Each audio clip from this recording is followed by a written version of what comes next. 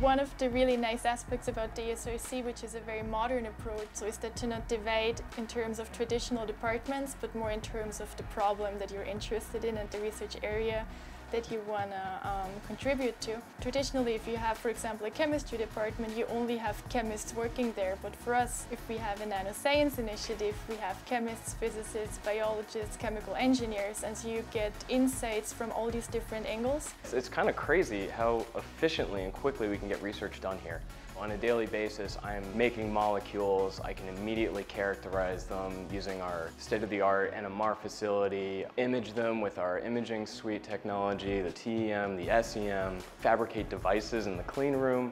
We do not only drop off the sample and get back the result, but we're trained on how to use the equipment, how to generate the data. So this is a large benefit of this way of working together.